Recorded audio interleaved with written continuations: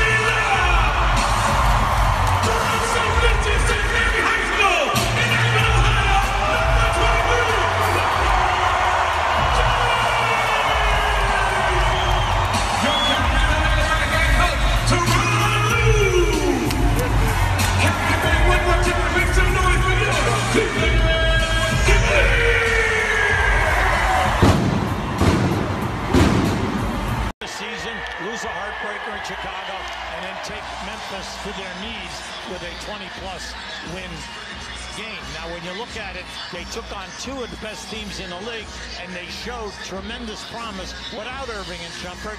And let's face it, there's no going back.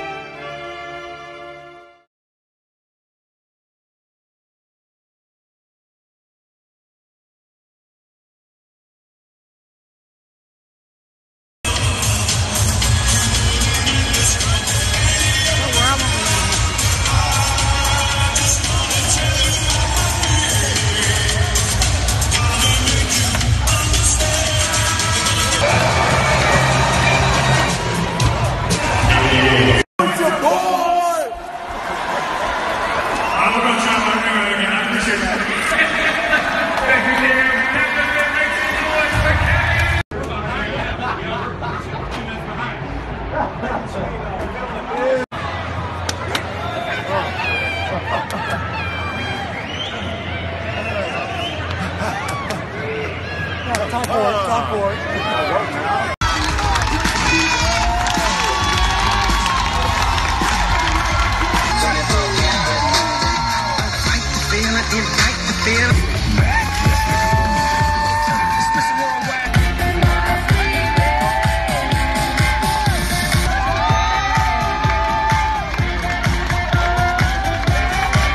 Walk the shadow, move the silence, guard against extraterrestrial violence.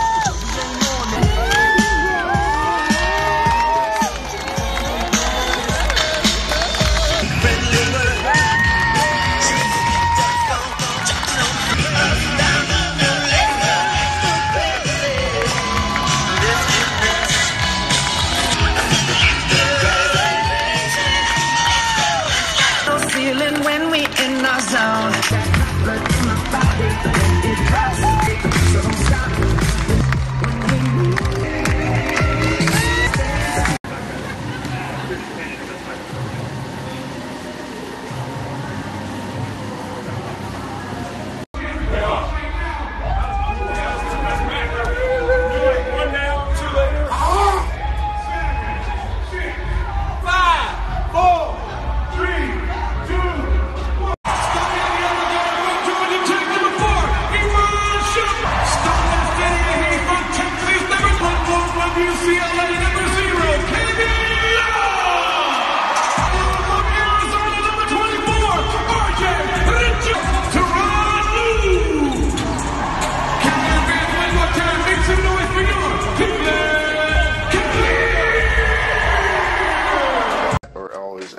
Whether it's a saying or something we did during the game, it's just something we just keep rolling over. So you have your original handshake, and then you have 4 or 5 different rollovers over the course of the season that turns your handshake in from 5 seconds to 30 seconds.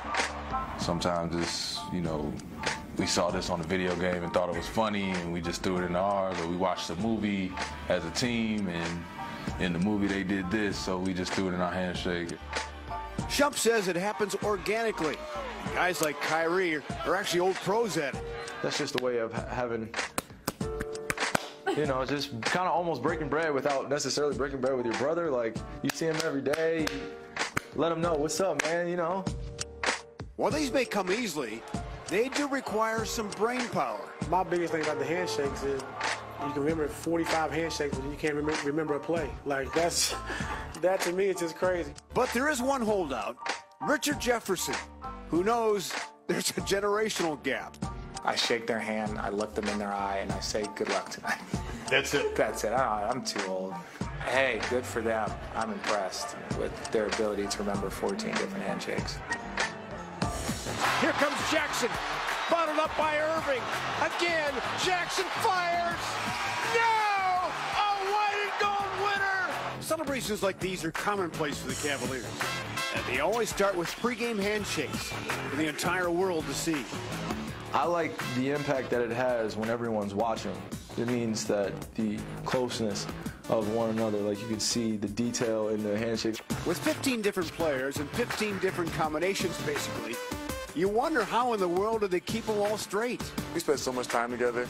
We're going to learn it. And, besides running the plays and knowing the offense, the only thing we got to remember is handshakes. That's all we got to really do in our life. Do you ever mix them up? Sometimes. Like, a guy will mess it up, and he'll kind of say, okay, we got to do that again. But before the game, we're always on point with it. You can do all this and everything, and then we call loop 2 chase, and you're like looking around like, what's going on? So that, that's what's mind-boggling to me.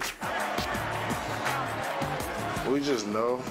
It's kind of weird, like when we see each other in summertime, we haven't seen each other every single day like we normally have, and somebody messes up, like, we forgot already? Like, dang.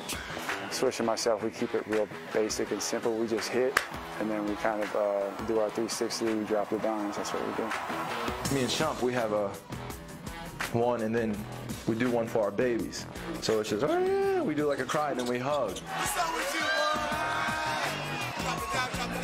I love mine and Tristan's. I got to make sure, for me and K-Love, we're big time now. We made it on, big screen, me and K-Love's handshakes on the NBA playoff handshakes. Front, back, we slide, we drop the dimes like my State Farm commercial. And resumes come into play.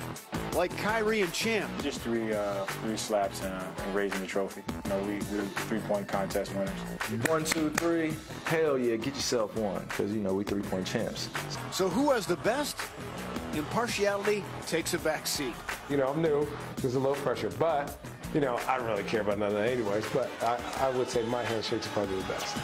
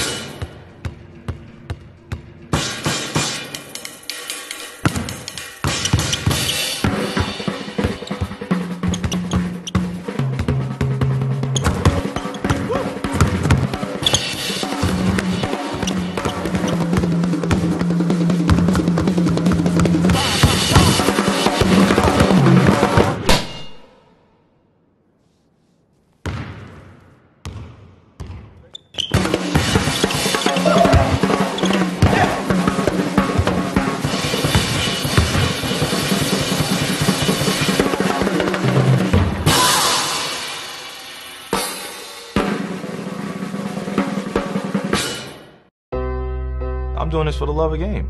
If you don't do it for the love and the enjoyment of putting in all that work, then I mean, why the hell are you doing it? It's a beautiful thing to create. It's a beautiful thing to grow. It's a beautiful thing to see what hard work gets you.